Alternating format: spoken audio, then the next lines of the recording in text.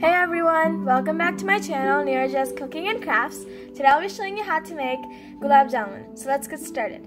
So in a pan, right now, we'll be putting 1 tablespoon of ghee. Now into this ghee, we'll be adding 3/4 cup of milk.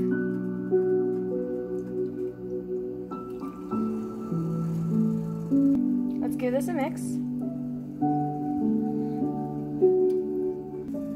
We have to do this all on low flame or else it won't come out good.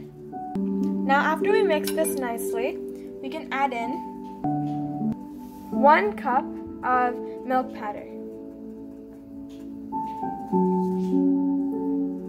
Let's give this a mix.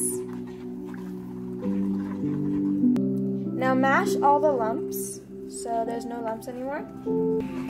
It should start becoming thicker. Now just continue mixing on low flame. Now it became creamy. Now it should start holding shape. We're going to be doing this for a little longer, and then we can take it out. Okay, so after mixing it for a while, it should become dry like this.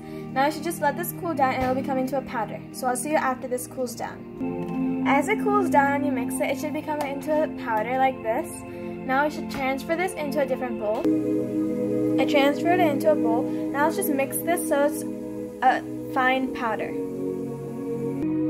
Okay, so now it's a fine powder. And into here we'll be adding 1/2 cup of all-purpose flour.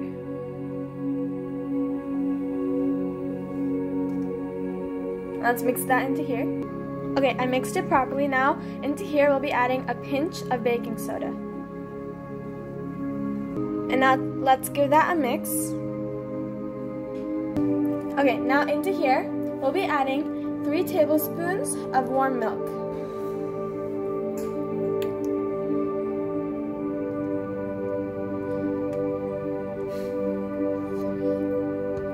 And let's give that a mix. When you're mixing this, do not knead the dough, or else the gulab jamuns, they won't be juicy. Now after you mix that, just keep on adding milk until it becomes a dough. Okay, so it became a dough, and now we're going to let this rest for 10 minutes.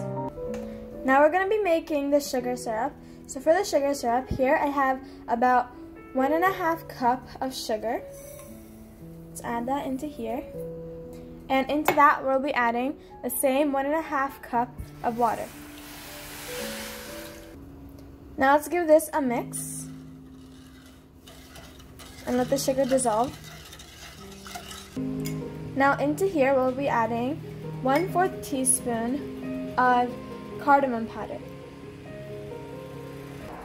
Okay, so now into here we'll be adding a few drops of lemon juice. Okay, so it's been 10 minutes. Now let's see how the dough is. It became nice and soft, and now we can make this into tiny balls.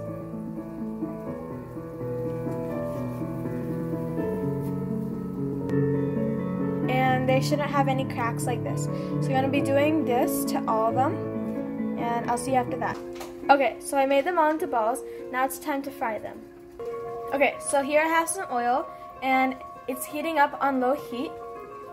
So into there, I'll be adding these.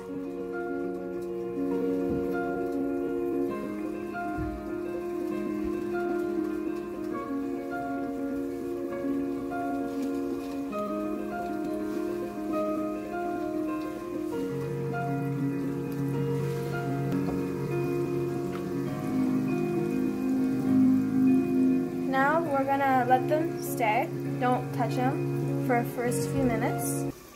Okay, so they turn golden brown, and now we can transfer them into the sugar syrup. Okay, so now we're gonna let this stay in the sugar syrup for about 2 hours. So I'll see you after that. So this is how you make gulab jamun, and it's super juicy inside, as you can see. If you like this video, please like, share, and subscribe. Bye!